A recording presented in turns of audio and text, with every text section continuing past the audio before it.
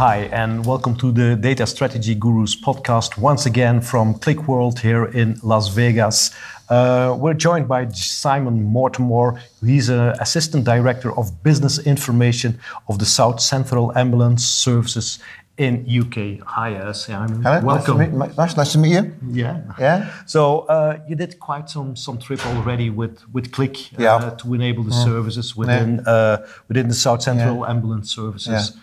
Can you tell me a bit more about your journey? I joined the South Central Ambulances, or SCAS as we're known, to make data simple about 8 years ago. And we'd already a Qlik shop, we were already adopting it, we'd already had our partnership relationship. But I would say it's a very traditional BI solution. We had great dashboards if you're an analyst. They weren't any good to the end users, who are actually the people we're trying to encourage to make decisions.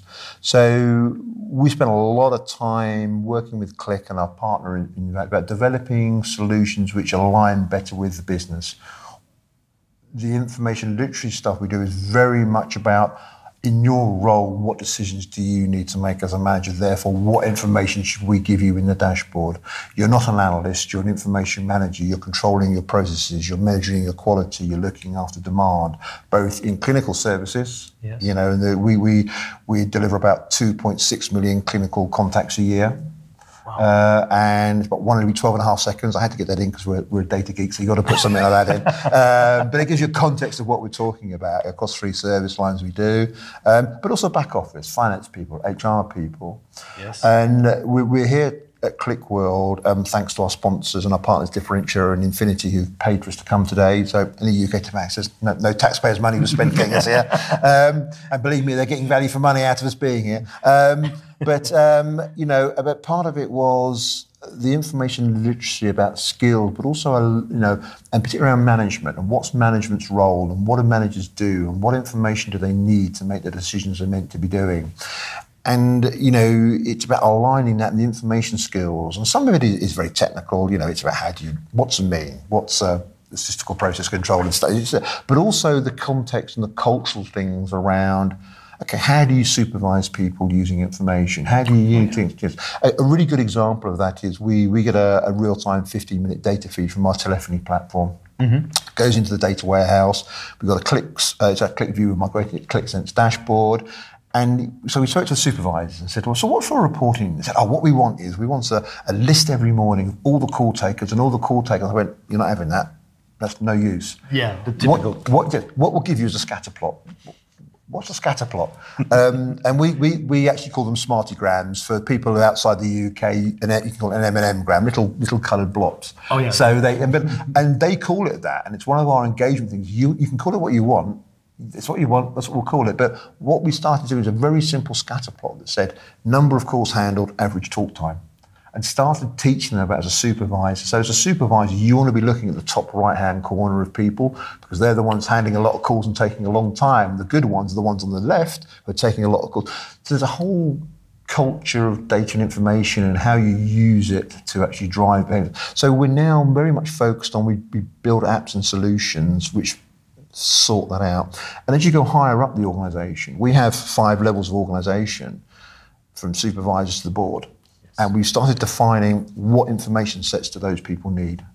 I'm a senior manager. I do BI, but I'm also a senior manager. Oh, yeah. So I'm part of that senior management group as well as being a BI. So at my level, another classic example of what we've done is anybody that's a board level application report, a senior manager application, I've said you will not have any time series data shorter than 30 days. 30 days, 90 days, year to date, because you should not be looking at anything under 30 days as a senior manager. It's too tactical. Next level down, you should be looking at that. And then, so that's the sort of thing we try and drive that, align the data and information with the business needs and the manager and supervisory leads, because it's very interesting that, there's all this fantastic automation. Mike Capone was showing us automation, the visualization. If it's the wrong information, it can be looking as great. It's not going to do its job because you're not, the thing is, what's the question you should be asking in your role? Exactly. So we've moved a lot. And talking about the Qlik environment, I was chatting to somebody the other day. I'm not a technologist. I come from the business analytical side, working in loads of different industries. Okay. But I love technology. I came from the airline industry, where technology's always been a really huge driver of stuff like that. And people will say, well, what do you notice about the Qlik technology? I say, I don't notice the Qlik technology, which actually is a very positive thing. Because actually, every time we have a challenge, the Qlik technology meets it. I've never had a challenge where they couldn't deliver something, couldn't do something. During COVID, they did some really interesting solutions about how we did that, and the whole, I always say the thing I like about, and Mike talks about it a lot, and I genuinely believe because I see it, about the community. We have strategic partners, Differential and Infinity. Yes. They work with us. It's a partnership. Yes, that's what I understood as well in my communications and interviews I had before. It's really the collaboration and not purely selling a product and features as such. Listening to the customers, talking to the ecosystem and feeding that back in, that they build solutions that really help you and what your need is. So that's really intriguing to hear that. Yeah, I mean, I'm also a Qlik luminary, and it was interesting because we have a meetup every year in Sweden, and they come and talk to us. James comes to talk to us. And I saw things we said last year in the product demo today. Oh, that's they asked. I remember us asking for that, and it was things like the fonts and the presentation, which we all nagged them because I know it's not interesting technology, but the users go, oh god, I don't like that. That stuff makes life so much easier about engagement. But I genuinely believe, and we're a relatively small company. There's no need for Qlik to do what they do for us. Because actually, we're not a huge company in Qlik. Oh, so you're really respected, even we've got 600 licenses, which isn't huge in the great scheme of things. It's not small, but it's not. Yeah. But I can. It is that I can physically demonstrate behaviours which have supported me deliver our patient care through analytics and the culture and the values that they recognise we do. And as somebody in my role, that's most probably more important than technology because I'm the director of the service. So actually, I'm looking at efficiency and quality and relationships. I've got people who are really good at this stuff who understand it. And they trust it as well, And I think part of why we're here today is a bit of payback for that. It's about a private-public partnership. So we're here talking. Yes. And I would not say anything I didn't believe. I would not sit here as a senior manager in the NHS and say something I didn't believe it. And I strongly believe that this is a fantastic, and this is day-to-day helping us deliver solutions. So our managers can make decisions and our clinicians can make decisions which is enhancing patient care. Some of it is very, very bog standard process optimization, looking at our processes, how to become more efficient so we've got more resources to deliver. Makes sense completely. Yeah, and which is, one of the other things I said this morning is, having worked across multiple industries, there is no such as an industry paradigm in management. A manager is a manager, a leader is a leader, and in every industry. It's that last 10% where you contextualize it. You don't have to convince me. That's how I look at things. Typically, I'm working very often as a freelance consultant, and then they say, "Where is your expertise in which industry?" I say, I want to be industry agnostic, and that's an advantage because I do understand financials, I do understand marketing, and all these processes, and that's the added value where you think across all departments and try to break that down. Yeah, I've got a good couple of really classic examples about how that is right. I used to work for the airline industry, and we all know that airlines overbook flights. They look at a probability of somebody not showing. I went to work for a big teaching hospital in London, and we started looking at outpatient appointments and people who didn't show up for outpatient appointments. Now, the management methodology we used was exactly the same. What's the Bayesian probability of this person? It's a 0.8, therefore we'll overbook by 20%. So the model of how we then did that with outpatients, and what we understood that is we understand the features, what specialities or how aged they were. But it's then, okay, what do you do with that? That's where you get into the industry context about how you do it. And the other interesting thing, we do a lot of process optimization and stuff like that. So, we look at our task time. And that's process optimization. How fast are we doing? What are the components of the process? Is it changing? Is it moving? What's driving that change and what's driving that thing? That's just process optimization. That is no different from any other organization would do. What you take with that information, there's a very interesting example. We had that around task time and how that was changing, how we broke it down to understand the business. And the initial reaction was, what's happening? But we broke it down and actually drove some really interesting strategic decision making around that. And, if you're a manager or a supervisor, you're a manager, it's about demand. What's my demand? What's my quality? What's my resource needs? How do I motivate my staff? How do I build relationships? Yes. And, that is the same because in the end, there's one thing about organizations, they're full of these things called people. They sometimes tend to forget. Yeah. And we're all human beings, and we all emotionally react in the same way. And it's part of it. I was saying about I'm very lucky with my team. I'm very proud of them. I've handed a really good pack of cards when I joined the organisation. I've got business analysts, proper business analysts, who understand relationships. Because if you look at our 999 response, which is emergency response, we have 7 operational nodes. Each of them has an area manager. They've all got the same problems. They're all different people. Yes. And to be effective BI, the person who looks up has to know those people, because they're all going to ask the same question, but how they engage with them, how they listen, how they use those dashboards and information. If I'm going to go and talk to one of them, I'll say to my colleague, okay, I'm going to go and talk to X. How do I talk to them? How do they react? Are they a data advocate? You're really taking care of how you communicate in the soft skills. You've got to. It's interesting. I think the future that. If you want to be successful in BI going forward, you've got to develop your communication and your relationship skills with your customers. Because actually, I keep on coming back to this question, and we get obsessed with the technology bit in the middle. Very often. We get myopic about it. What we forget is you still got to ask the right question, and you still got to be able to interpret the answer effectively. And that's about your business context. It's about the culture. How you might tell. Some of our staff, we can be very. Some of them you need to be a bit softer. Same thing. We've just done a very interesting work around. We've got an online dashboard for our staff in post. Yes. You get a file every night from our HR system. Who's in post? When do they start? The thing that's delayed that isn't the technology. It isn't the information. Is part of what I do is data and information standards as well. What's an employee? Or what do you mean? You say employees. What do you mean by an employee? What's the whole time equivalent? What do you mean by attrition? I mean, that's that process of definition, which is incredibly important. It's not a bureaucratic exercise. It's getting people and managing. How are you going to run your business? How are you going to manage it? Another classic is that we had sickness. There's 4 ways we measure sickness. There's a national standard, which, but then we have to. But I had my colleague who does all the planning and forecasting demand. It's got to be whole time. I don't care how many people. It's got to be whole time equivalent. It's about how many whole time equivalents I'm losing. The HR manager goes, no, it's got to be about head count. It must be about head count. I went, okay, you're actually both right. And do you know, because actually you're interested in how much capacity you need to deliver. You're interested in the HR aspects about we've got a lot of staff going off sick for some reason. You're both right. And do you know the beauty of technology? We've got a little button that goes whole time equivalent, head count. Whole time equivalent. And you have a transformation rule between them. Yeah, it just switches it. It's sickness loss, if it's a 37.5-hour week, that gives you a whole time equivalent, or it's unique by your staff number to give you your headcount. Yeah, so you gave the same type of information, but in the context what they want. Yeah, because they're both right. It's not an either or. And actually, I say part of my job around data and information standards is BI's team we're responsible for doing that process. I said, my job is to facilitate the fight. And actually, But actually, when you come up with something, make sure it's not too out there. So, but in the end, that's my job is to say you must have a standard. It must be relevant. I'm not the HR expert. I'm not the planning expert. I'm not the finance expert. My job is to say you have a standard which we have all signed off. And that's where BI comes in. It's the secondary non-technology elements around BI. So and how was that journey trying to get to those standards? Because I've been involved in a lot of these discussions, and it's pretty hard to sign off even after a year. Many discussions, a lot of people around the table, but it's hard to get that definition done crystal clear and in the context that they want to use it.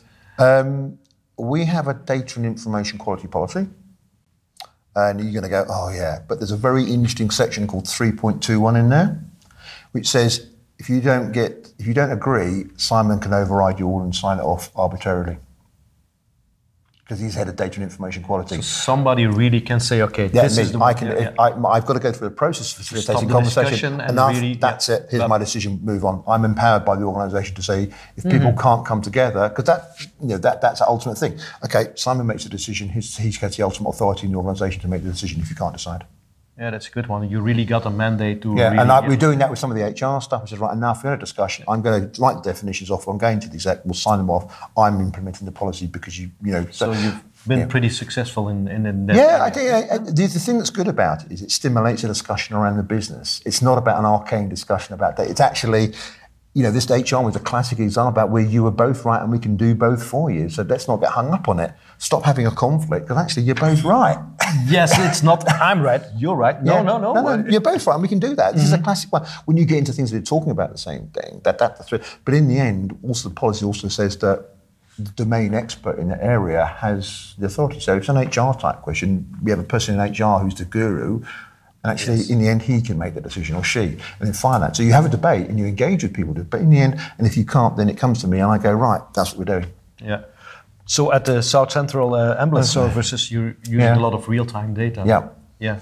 So where do you get the data from? Is that sensors or what type of real-time? So the always interesting, real time. What does that mean? Real time. So we basically have four primary transactional systems and 3 secondary transactional systems. So we have a dispatch system which actually dispatches the vehicle. Yes. That's linked into the vehicle. We have real high time availability of data at the vehicle.